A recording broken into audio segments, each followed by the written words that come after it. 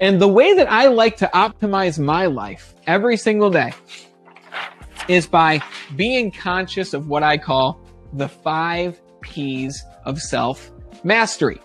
And the 5 P's of self-mastery they are the tenets that I live by. And I'm constantly thinking about them. And by focusing on each of these 5 P's, maybe one at a time, and then once you build up habits inside of each of them, you can use them conglomerately, if that's a word. It sounds really good, but you can use them together in order to make progress faster from where you are to where it is you want to be.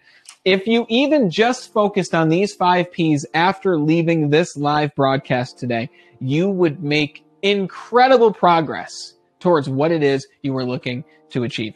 And the first P is something that we've been talking about a lot today and something that we talk about a lot all the time. You have to have a plan.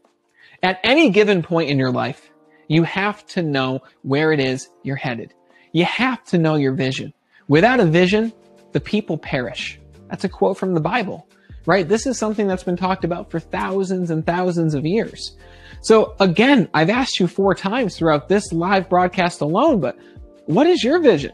What is it that you're making progress towards? What is it that your life is going to look like in 1 year, 3 to 5 years? What would you love your life to look like in 10 years, in 20 years? Obviously, you have no idea what it will look like at that point, but what if you curated that vision in your mind right now? Imagine if you created that vision and in 10, 20 years, your life did look like that.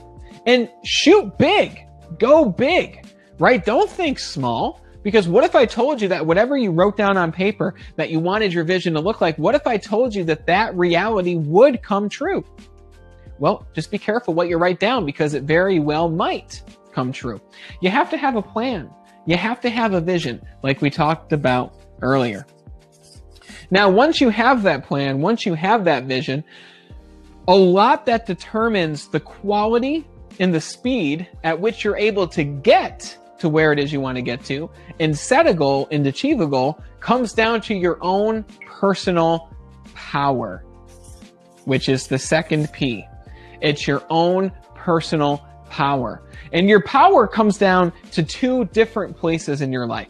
Your power comes down to the thoughts that you're experiencing on a daily basis. Fix my flip chart here. It's the thoughts that you're experiencing on a daily basis. Are your thoughts on a daily basis more positive thoughts? Or are they thoughts that bring you down? Are they thoughts that cause disempowering emotions? Or are the thoughts that you're experiencing pumping you up? Are you thinking thoughts of abundance, thoughts of you can do this? Are you thinking thoughts of if I'm just patient and I continue to follow these steps, I'll be exactly where I want to be? What are the thoughts that you're practicing on a daily basis? That's one of the elements of power. And the other element of power is probably the first one that came to mind for you, which is your physical power or your levels of energy. And the way that you move your body will determine your levels of energy. The way that you move your body and the way that you walk, the way that you talk, the way that you intentionally take care of your body will determine the levels of energy that you have on a daily basis. Very rarely do I meet people who are in great shape who don't have high levels of energy. I'm not talking about the people who are getting ready for giant fitness competitions, because a lot of those people are starving themselves. They're not taking in enough water intentionally. I'm talking about the people who are functionally fit. I'm talking about the people who walk each day. I'm talking about the people who go to the gym a few times a week, 3 times a week. I'm talking about the people who place intention behind their physical fitness. Your levels of energy and power will determine how the rest of these 5 P's work together. That's the first 2 P's. Now, once you understand those, now we can start to think about the question of, what am I here on this earth to do? What are my talents and abilities that I can use in order to help other people? But also, what is the unique story and what are the unique experiences that you've lived in your life that you've learned from? What are the lessons that you've learned that you can give to people who are going through the same exact thing that you went through just 5 years ago or even 1 year ago? The third P is, what is your purpose for being here? Now, you don't need to go off and start a business to live your purpose. You can live your purpose and help other people who were where you were just 1 year ago with your fitness or your emotions or your finances. You can help them in your community. You can help them at local clubs. You can help them by getting on a live broadcast and broadcasting to them all around the world. You can live your purpose at your job, right? Your time and your labor is the most valuable thing you can give anyone. So what if you could derive more meaning and more purpose from what it is that you're doing on a daily basis at your job? And you might be saying, Brandon, I don't like my job, right? Brandon, I'm thinking about going somewhere else. But let me ask you this. How does your job tie into what you're good at? How could you be the best at your job? How could you be the best at what it is you do so that you could help more people? Because your purpose always ties in with other people. To reach the max level of happiness that you can reach, you have to help people. And I think you'd agree that the moments when you're most happy, you didn't get something, you didn't achieve something for yourself, you helped somebody else achieve something, or you performed an act of kindness for somebody else. Your purpose has to do with you taking your skills and abilities and your story and using it to help other people in your community, your family, on social media, or at your job, in your business, whatever it might be. Your purpose is the third P. Now, once we've got a plan, once we're practicing the routines and the rituals that will give us the power that we need, once you align with your purpose and ask yourself, how can I live my purpose today? That leads us to the fourth P, which is surrounding yourself with other like-minded people who are ahead of you in the game.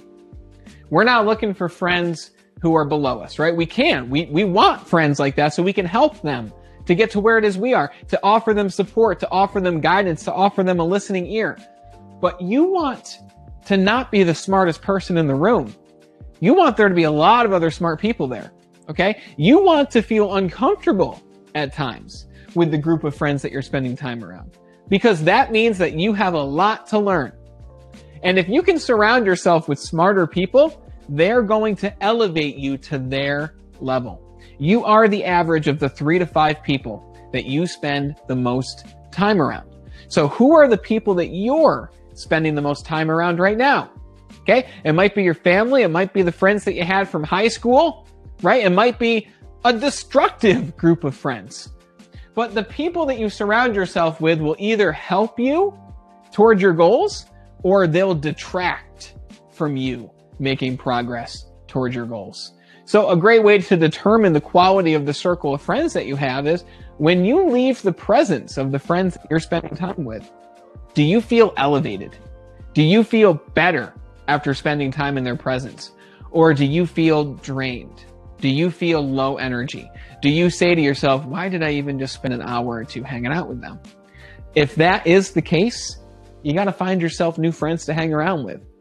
And at times, depending on what it is you're doing, you're going to feel lonely. You're going to feel like there aren't a lot of people. That's why people is the fourth P, because it's important that you have these things down, the plan, the power, the energy, aligning with your purpose. It's important that you understand these things first so that you can attract the right people into your life.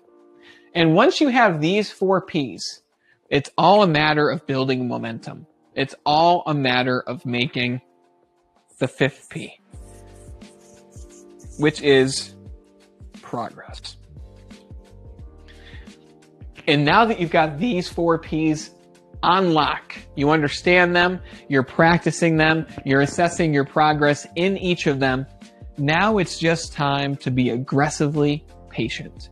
Time will pass, but the aggressiveness that you have and the focus that you have towards your goals will cause you to make faster progress towards the vision that you just created for yourself at the beginning of this broadcast. So once you place a focus on all 5 of these Ps, you're going to be in a great place. because you're going to run into challenges, but you understand that those challenges are actually there to help you grow. They're there to help you improve.